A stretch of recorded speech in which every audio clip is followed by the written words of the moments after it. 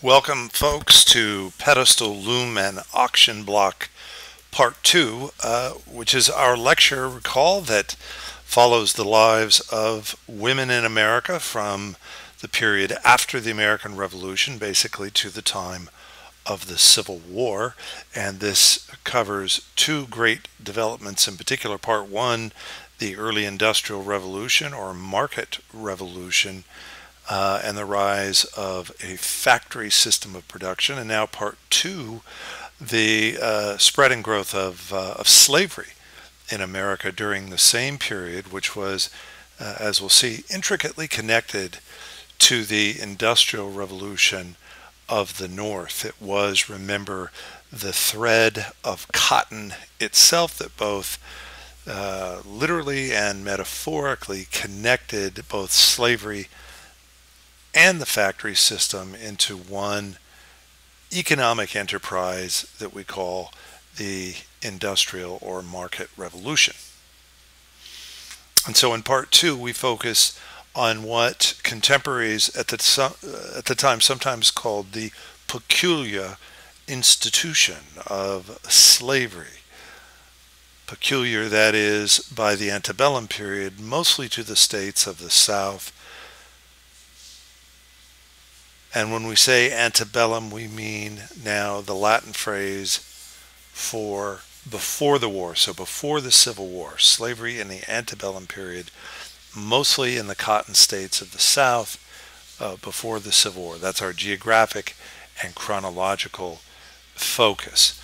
Before embarking on this, let me just say that Americans are as typically confused about or wrapped up in mythology over the history of slavery in our country as they are, say, women's history and history generally, due, I think, to the way that we often teach the subjects in the schools and depict the history in popular accounts such as Hollywood.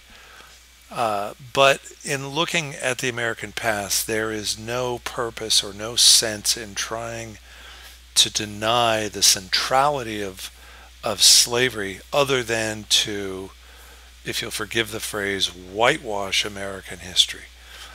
Because slavery, from the very beginning of colonial settlement by England, slavery was central to and instrumental in the development first of the colonies and the colonial economy, and then in the early republic following the American Revolution, central to the growth of America as a nation. In fact, I think it's entirely correct to say that America does not evolve as it did into a modern nation without the simultaneous growth and spread of slavery. Slavery is not something now that is separate or apart from American history. It is at the very core of America's history right up through the Civil War era in the 19th century. And as such, then we would also by now, I think, expect to say that so too then is women's history, intricately connected with the history of slavery in this country. Now, all of this, of course, is perfectly straightforward to the historian based on the evidence.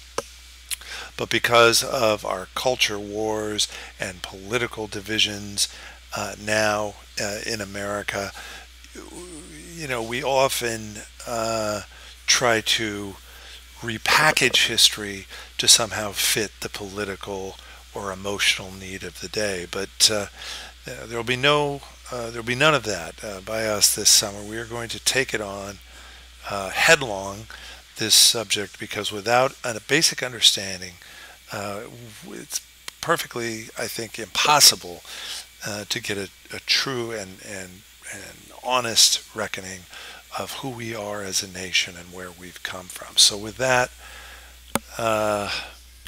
kind of preface, you might say, let's take a look at slavery and particularly the lives of women in slavery in American history in the 19th century. America was itself built upon the institution of slavery. That is to say, American slavery was fueled by one of the greatest human migrations in history that from the very beginning began to imprint the population of America. And from 1500 to 1840, Africans outnumbered Europeans 3 to 1 as New World arrivals. Now let's get our heads around this for a second. From 1500 to 1840, a period of almost 350 years, the first 350 years of colonial settlement in the New World, and that would include then the beginnings of English colonial settlement in the 1600s. For 350 years, it had been enslaved African peoples coming as unwilling immigrants, as captive peoples in the Atlantic trade slave that comprised the majority of New World arrivals. It wasn't Englishmen, it wasn't Europeans, it was Africans who constituted the majority of New World arrivals for almost 350 years. And yet when we think about America's history and the history of immigration, we think of the Statue of Liberty, we think of Ellis Island, we do not typically include in the story, the popular story, the arrival of African people, in part because of slavery itself, which seems to contradict that rosy image of America as a prime place of destination for freedom-loving people, thus the Statue of Liberty. But nevertheless, 3 to 1 is the ratio. That is, for every European who came to the New World during this period, 3 Africans also came. So an enormously important imprint on the population of the New World societies of the Western Hemisphere.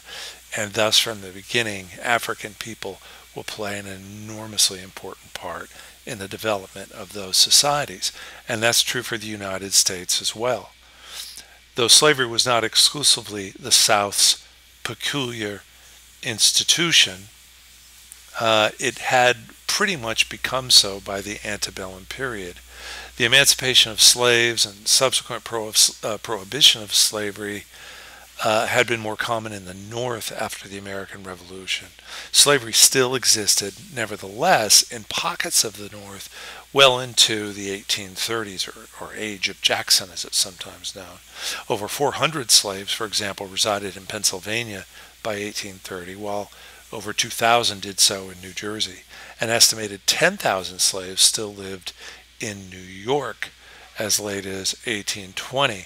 So we should be clear about the national reach of slavery, even as we focus on the concentration of slavery in the U.S. South. And enslaved people in America were put to labor in a variety of occupations and settings. And about 10% of those enslaved worked in commerce, trades, and industry, principally in towns and cities. For example, the Tredegar Iron Works in Richmond, Virginia, was one of the biggest factories in the country. Tredegar and other factories bought and sometimes hired many slaves as laborers, paying their owners for the privilege.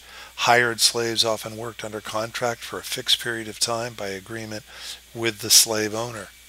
In a similar way, enslaved women might hire out as maids, launderers, and cooks to white families by agreement with their owners. And what's the common denominator in all of this hiring of enslaved labor? Well, of course, that the vast majority of money exchanged went not to the enslaved person, but to the legally entitled owner, slave owner of that person. And, sometimes when the issue of reparations for slavery comes up, people have very sort of striking responses, often emotional responses, but just in the most basic way, you can make an economic argument that the people who labored for 2.5 centuries at the very crux of our country's geographical and economic development, that the people who labored in sweat and made possible that growth were never paid a penny. And so you can reject reparations as an argument, but you cannot reject the fact of and uncompensated labor, whether it be in cotton fields or iron factories, not for a short period of time and not just for decades, but for more than 2.5 centuries, which gives a very different meaning or definition to the idea of market and market revolution, because it was the enslaved peoples themselves who became commodities in that marketplace, originating in the older South states of Carolina, Kentucky, and Virginia. The great majority of slaves during the antebellum period trekked south into the cotton districts, chained in what were called coffles.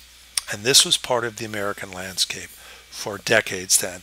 An internal migration of enslaved men and women from the upper South, older South regions, where the cash crop economies had in many respects been played out, to the newer or lower South regions to follow the growth of the cotton kingdom, and thus a domestic slave trade, the buying and selling of human beings, itself becomes an integral part of the market revolution in the 19th century. As Sella Martin, a former slave herself, described it, a long row of men chained two and two together, called a coffle, and numbering about 30 persons, was the first to march forth from the pen.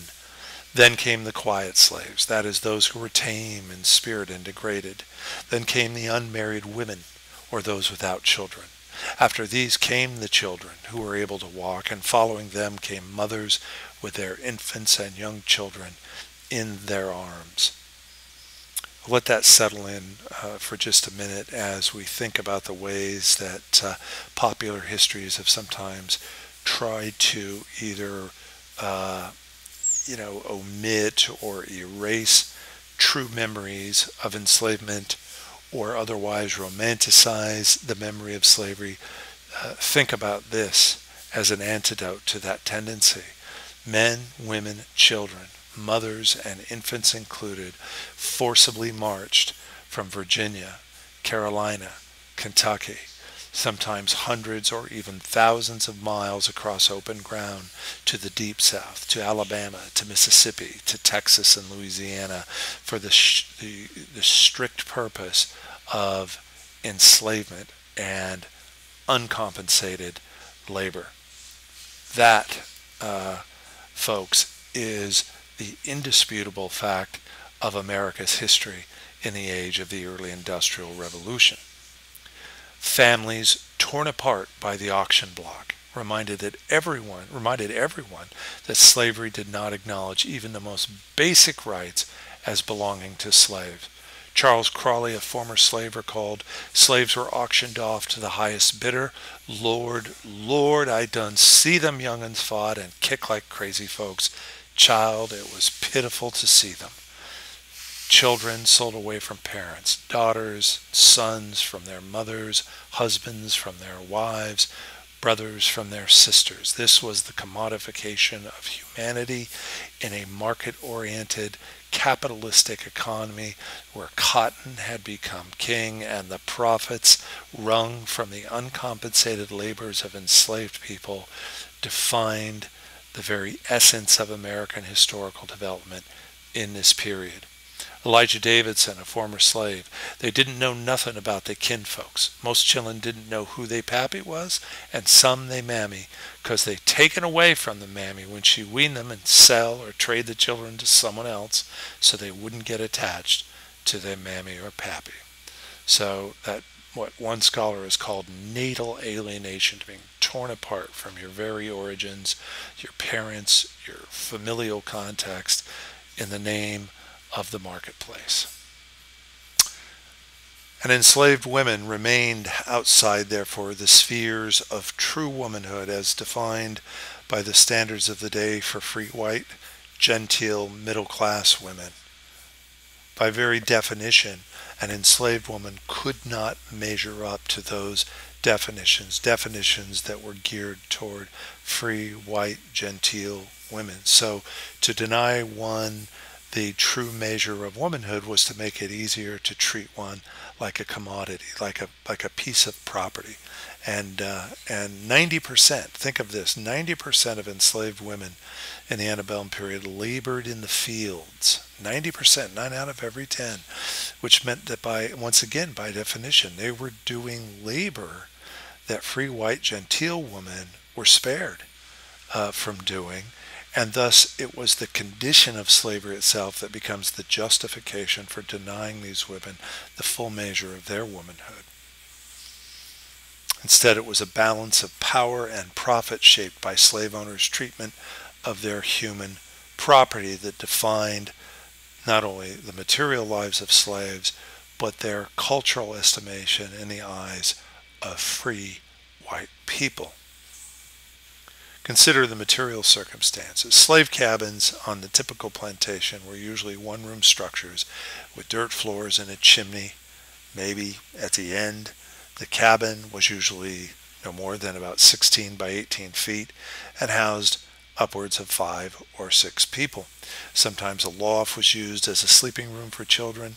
Slave cabins generally were grouped together on a street, that is, on the grounds of the plantation, along a row with several cabins facing each other across a lane, so concentrated into one part of the landed estate, usually a cotton plantation, were the domestic quarters, if you will, of the enslaved laborers. Everything from the domicile to the clothes worn was very Spartan, very basic, no embellishment, no flourish.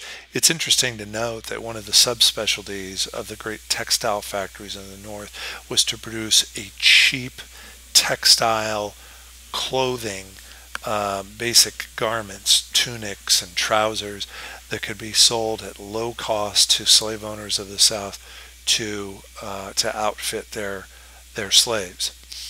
As one Georgia planter said here, the proper and usual quantity of clothes for plantation hands is 2 suits of cotton for spring and summer and 2 suits of woolen for winter, 4 pair of shoes, and 3 hats. So there it was, the basic inventory for the typical enslaved person, a clothing inventory that would have to protect one from the elements, the searing sun, the driving rain, the hot wind of the cotton fields.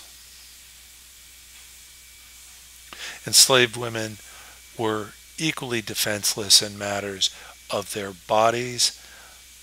The term luxuries in this infamous print from the antebellum period satirically connects slave owners' sexual exploitation of enslaved women with the beating of their male and female slaves. That is, as Southern planters would often boast of the luxury of plantation life afforded to free whites, one critic of slavery showed that that luxury also included the absolute power to beat and degrade and to sexually assault and impose by force one's own sexual desires on an enslaved woman. Now, this was not typically, at least the issue of sexual exploitation, was not something typically slave owners would boast of, but the evidence was altogether clear, as children born of mixed race parentage inheriting the status of the mother, slaves for life with lighter complexions,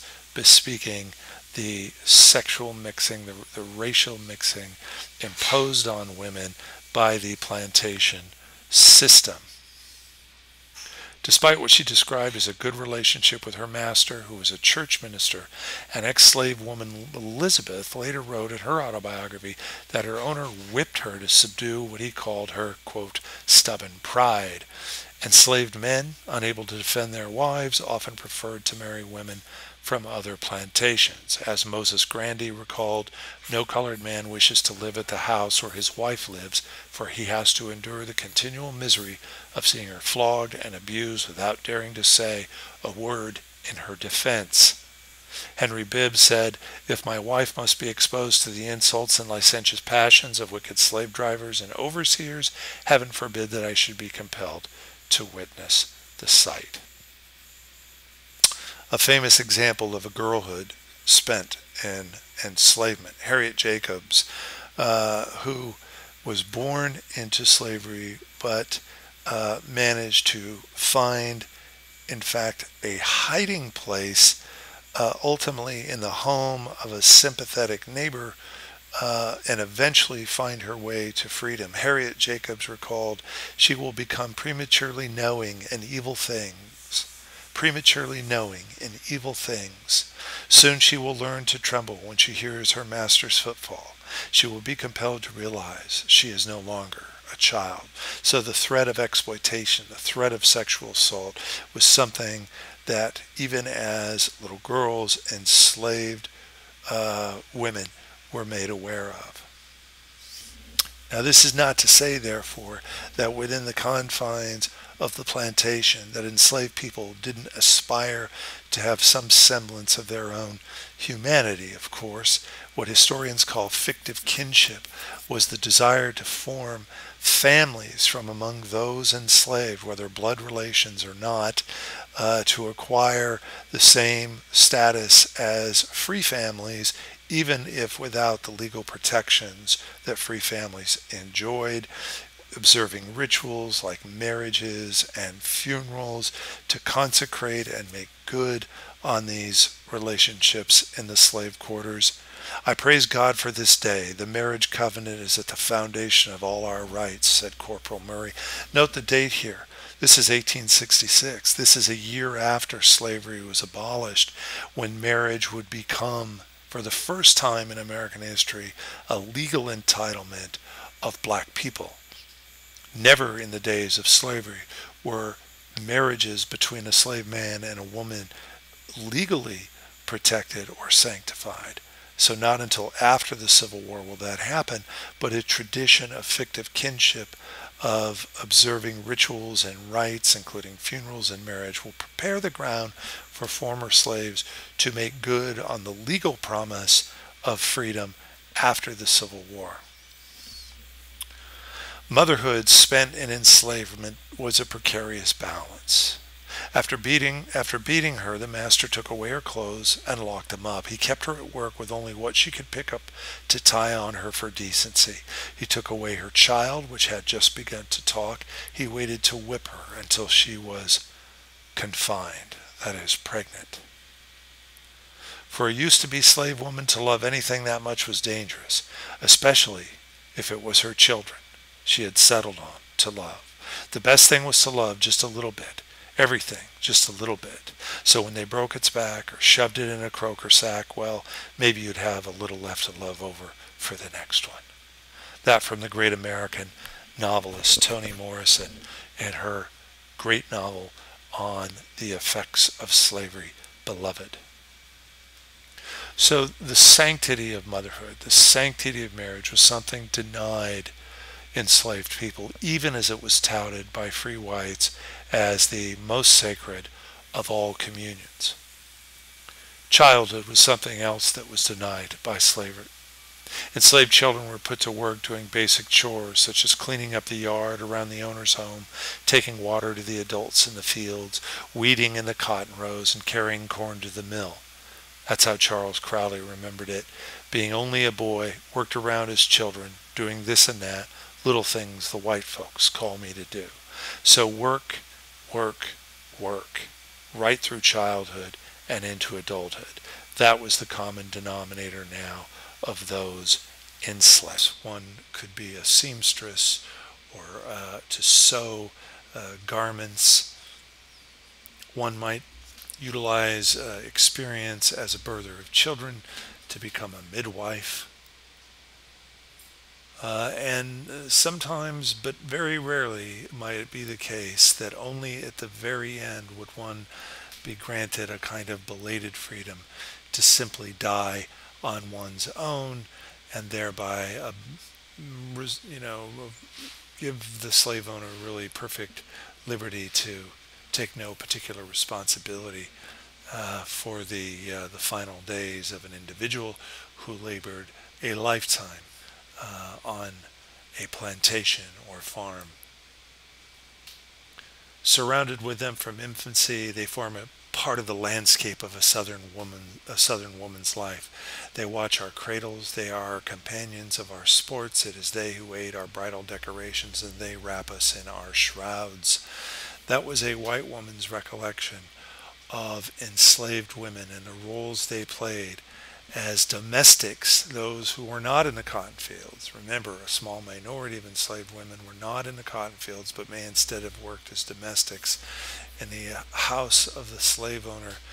And yet, when you hear this recollection with its kind of nostalgic memory, keep in mind that none of those tasks, not watching the white babies or attending as children the white children's sports, or being there for the great occasions in a free person's life, aiding in bridal decorations, as she said, or even at the end of life. Not one of those tasks was performed, you might say, of one's own free will, of one's own volition.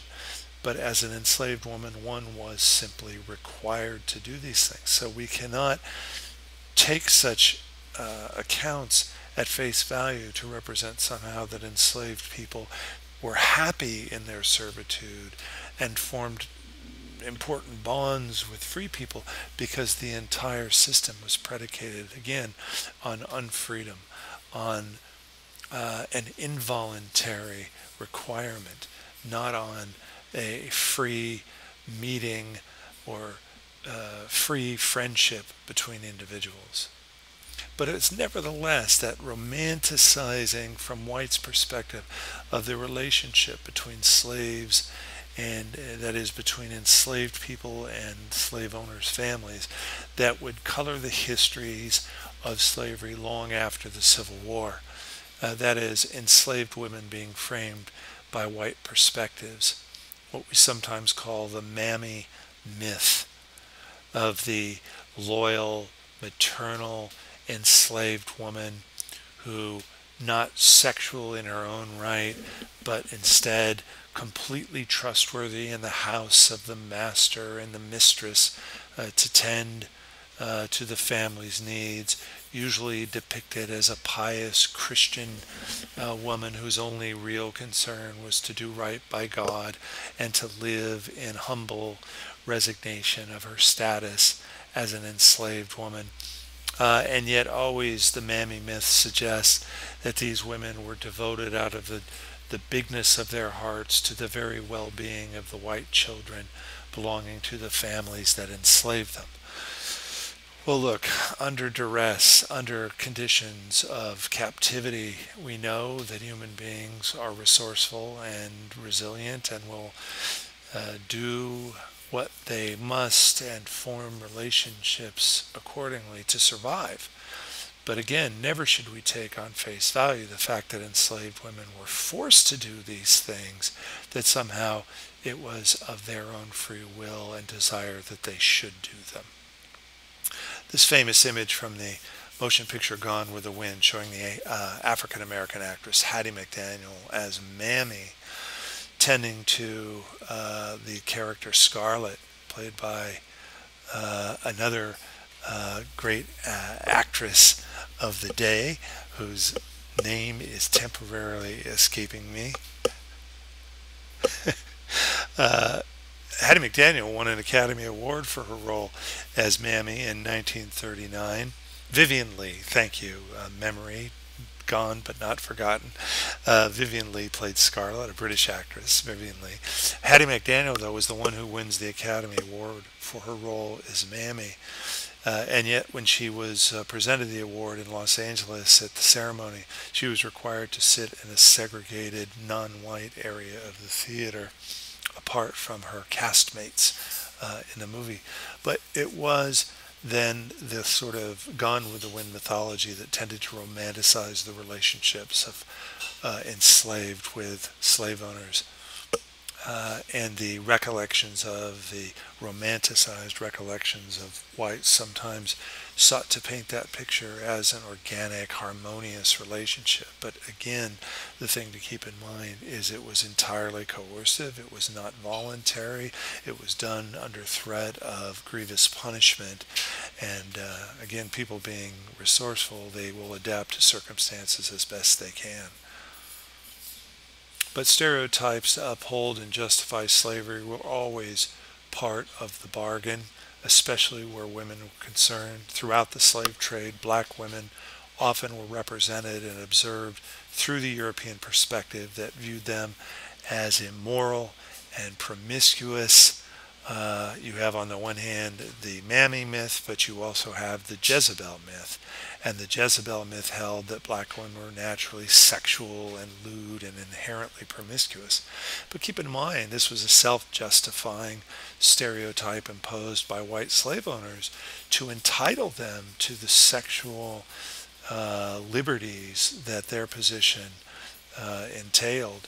That is, they could take full and free advantage of the sexual exploitation of their enslaved females because they had already defined them somehow, according to the Jezebel myth, as sexual and lewd and inherently promiscuous. So one lie reinforced the other, you might say, to create a very, very difficult situation for enslaved women who had no legal or other authority to resist, but only their wits and guile and their willingness to risk punishment. The idea behind the Jezebel myth was just that as the Mammy was pious and God-fearing, the Jezebel was not pious or religious and thus had no real soul.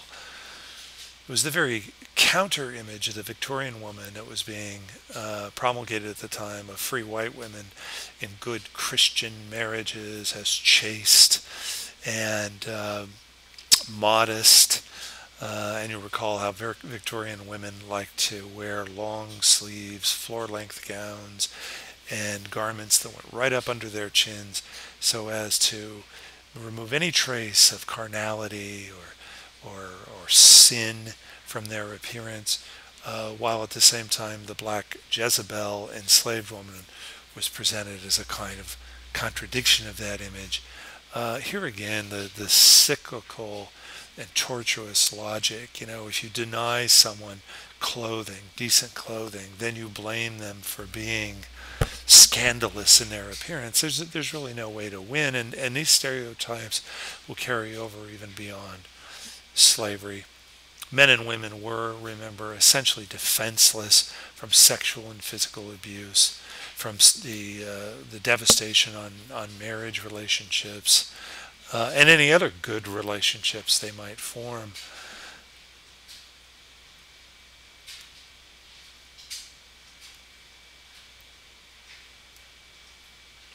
The plantation mistress, that is, the free white Southern woman, the wife of the slave owner, had to find her own relationship to this institution, given that Southern laws denied free white married women any proper inheritance protection. That is, it was a patriarchal system in which all legal rights of inheritance went to men, which meant that for the slave owner's wife, an oldest son or other near male relative would have a greater claim to her property than she herself would if her husband were to die. No means of earning money for most free white plantation mistresses. If you were unmarried and single, you were seen as a pariah. Educational opportunities were limited. So what I'm saying here is not that the plantation mistress lived in a condition of unfreedom equivalent to an enslaved woman, but only within the patriarchal legal universe of the 19th century South, that a free white slave owner's wife or plantation mistress in effect had to rely upon that very system of enslavement to provide her with some material necessities being that she herself was essentially not a free agent to live and act and work as she might please. In other words, a vicious cycle of dependence that saw the slave owner's wife accepting the cruel logic of slavery in order to secure a basic security for her own status. And this was something that was pointed out by those Southern women who rejected it. Angelina Grimke, born to a slave-owning father, rejected her own entitlement, family entitlement, as a proper Southern woman.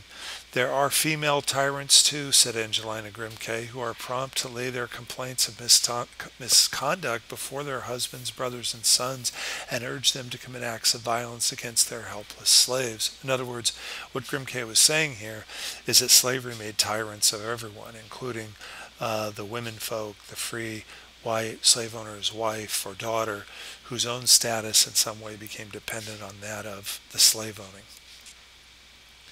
Even the little child who is accustomed to wait on her mistress and her children will learn why it is that her mistress hates such and such a one among the slaves. If God has bestowed any beauty upon her, it will prove her greatest curse. That which commands admiration in a white woman only hastens the degradation of the female slave. So from childhood on, again, for women enslaved, it was a precarious and difficult line to walk, being just attractive enough, but not too attractive, being just obedient enough, but also preserving one's own sanctity. It was a tightrope between the ultimate sanction of violence and degradation that slavery held over the head of all enslaved women. All right, so our conversation of the 19th century and of the experiences of women both in and outside of slavery, helping us to define now the central cast of America's history in the 19th century, a time when America was developing in some fundamental ways.